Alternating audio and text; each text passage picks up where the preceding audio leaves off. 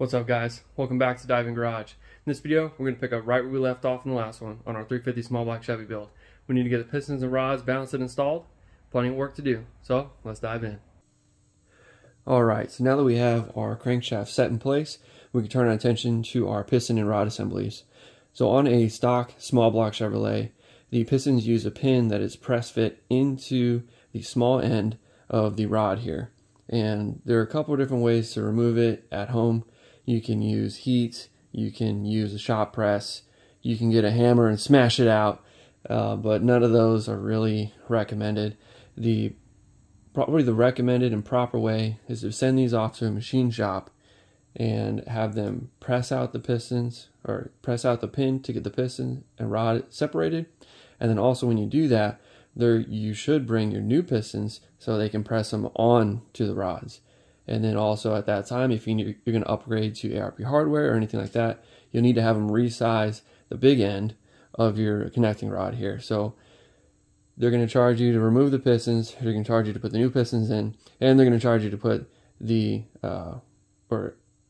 machine the big end of the rod. So all that kind of adds up pretty quick. So, well, let's go ahead and get these packed up.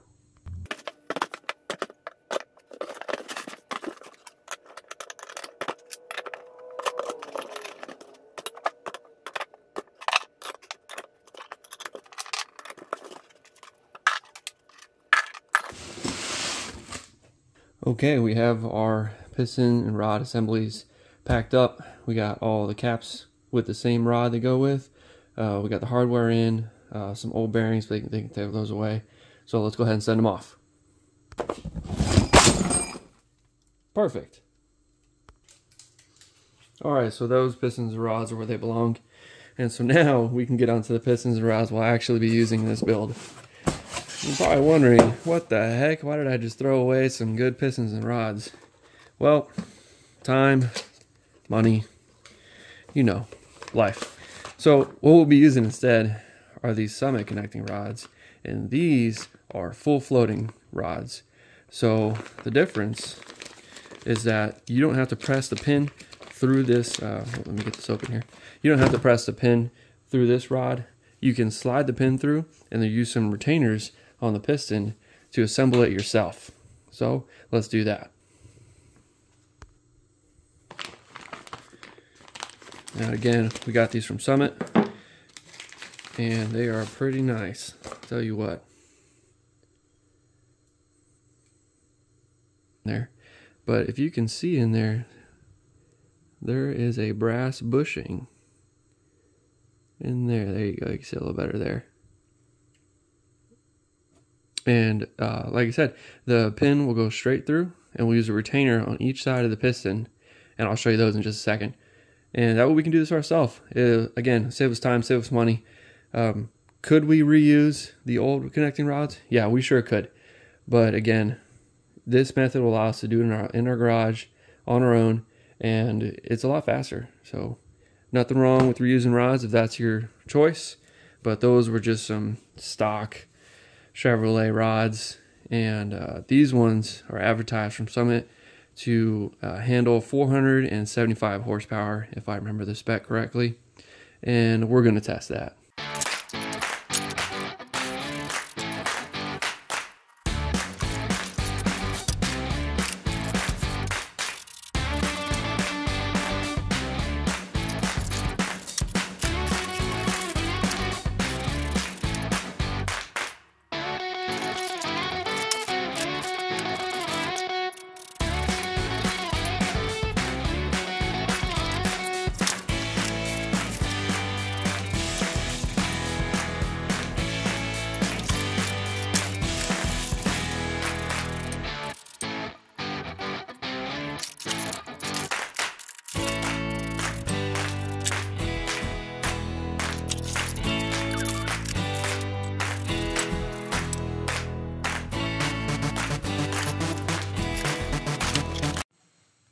Alright, we got our rods all clean.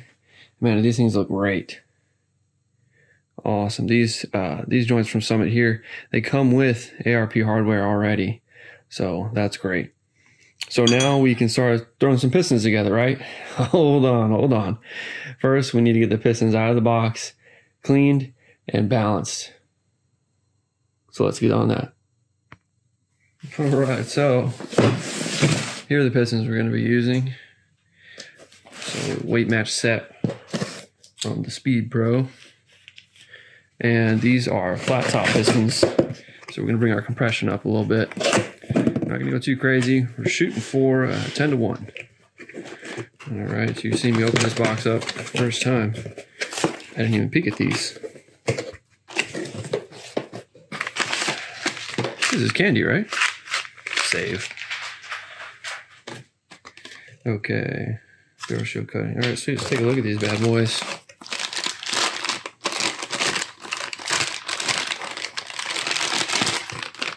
Woo! Man, that's nice right there. And so since we didn't overbore our block, we just went with the standard size. If you can see that there. Yep, standard size. Obviously flat top, 4 valve reliefs, coated skirt. And this one has the floating pin. So see if I can get you in there. Yep, right there. If you look right there, there is a little recess where you put a lock. And I'll show you those in just a second. But now we need to check these. So it says weight matched, right? But you always want to double check. So we're going to get our little scale out. We're going to measure these, or we're going to weigh these. We're going to do a little bit of balancing. All right, so to balance your pistons, pretty easy setup. You're going to need a scale that measures in grams, at least to a tenth, if not to a hundredth. And it's fairly simple. You get yourself a marker out. I'm just going to use a box to write down the weights. And what we're going to do is we're going to weigh them without the pin, because that's a separate weight we're going to have to check. So once you get your scale ready, make sure it's zeroed out. We are in grams. Let's see what we got. 534.3 grams, and we'll give it another check. Make sure it's correct. All right, then we're going to write that down. 534.3. All right, I'll go ahead and measure out the weights for all the rest of the pistons, and we'll see where we're at. Alrighty, I also went ahead and weighed out the pins, and so you'll see the numbers there. Looks like the one we're going to match to is the 680.6. We got a couple heavy ones, a couple lighter ones, but overall, not too bad. Another thing you could do here is if you have maybe, say, a really heavy one and a really light one, you could take a look at the pin weights and see if maybe you could swap the pins just to even out the numbers a little bit before you get to grinding and cutting. So this will help determine if we need to either get out the Dremel or the Sawzall, right? All right, the sequence of balancing is pretty straightforward. You identify the piston and or pin that you need to remove material from. And I'm going to go ahead and use a Dremel with just a little grinding stone. And see if I can get you in here. What I'm going to do is remove material from this section here, just a little bit there. And we're going to do 1 or 2 passes, and we'll weigh it again to check to see how much of effect we're having as we're grinding. So here we go.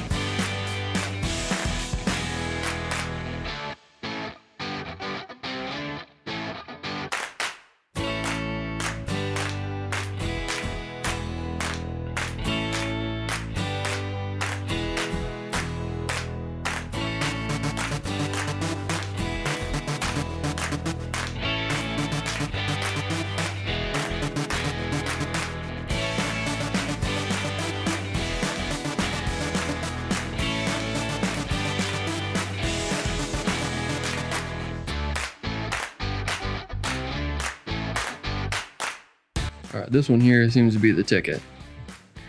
Working pretty well. We're just taking off, there's a pad here. It looks like a good spot to remove some material, so we're gonna go with that.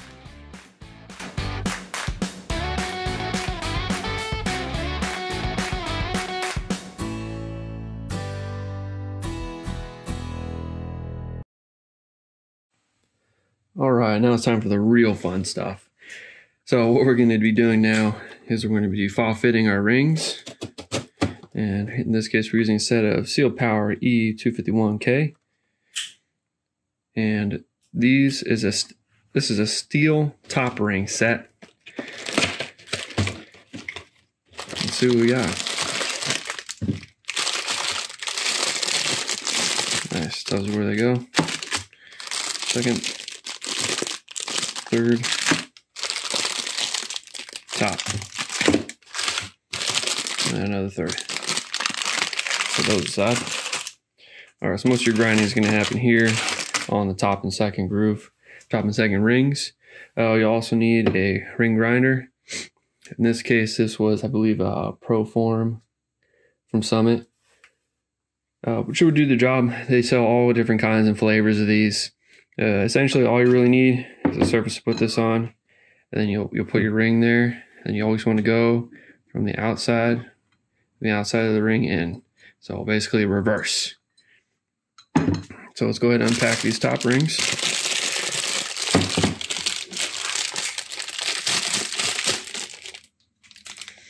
And you can either use a special tool to fit the rings in the block to measure them up, or you can use a piston, and that's what we're going to be doing. One more tool we're going to need. We're going to need a set of feeler gauges.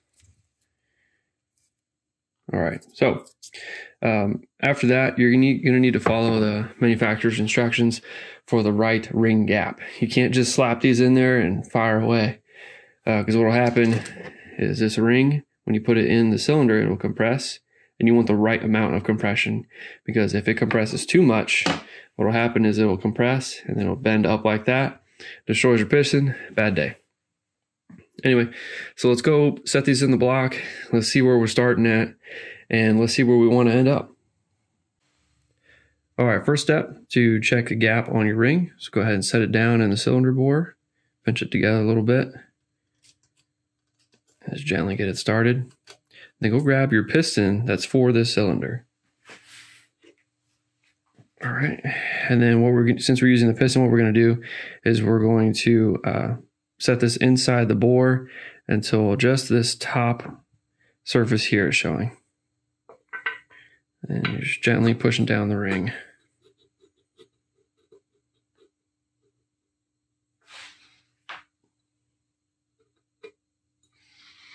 All right, and now that we've used the piston to make sure the ring is square, let's go ahead and measure that.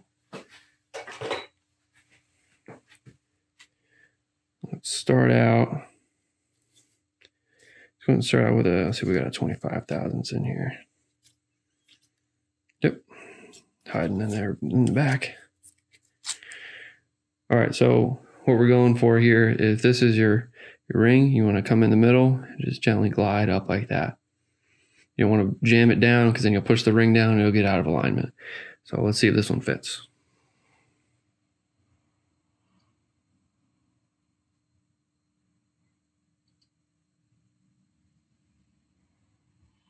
All right, so that one's pretty snug. I couldn't quite get it in there. Let's see if we got a 22.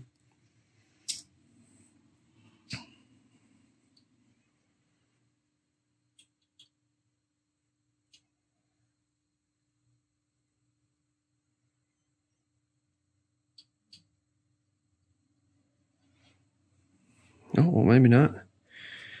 Let's try that 25 again.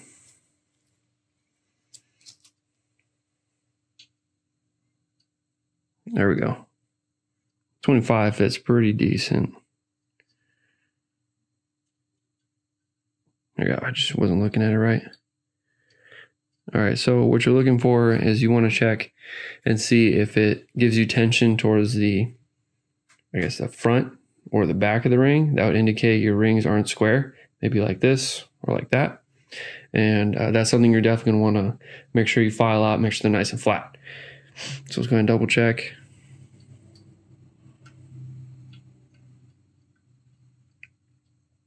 A 25 fits, but it's a touch loose. Let me see if we have a 2. We got a 2000s in here. Yeah, we do right here. All right, so let's try this. This will be 27 thousandths. When you stack them together, just pinch them.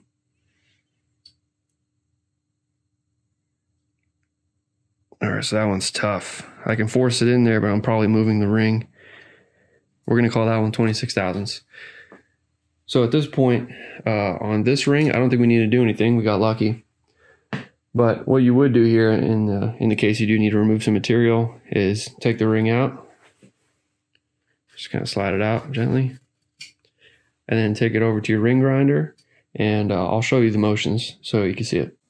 Then what you do next, get your ring filer, get your ring, slide it in there. There's 2 posts that help you locate it.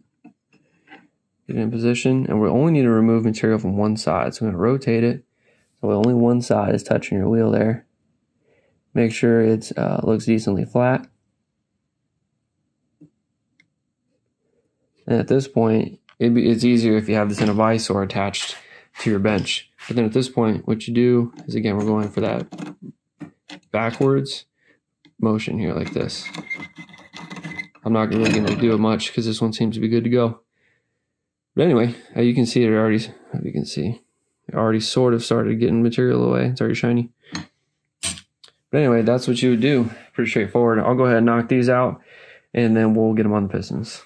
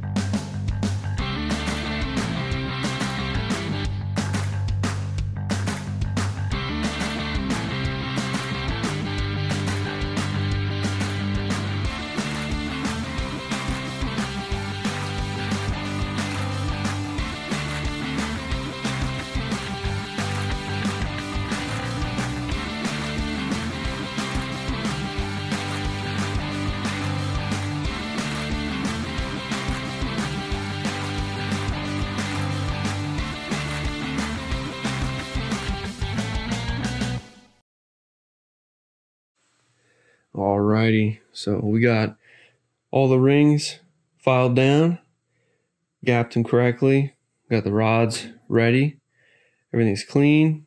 We got some paper down to make sure we got a clean working surface. Oh, and these are the piston pin retainers, by the way. Pretty sweet little joints.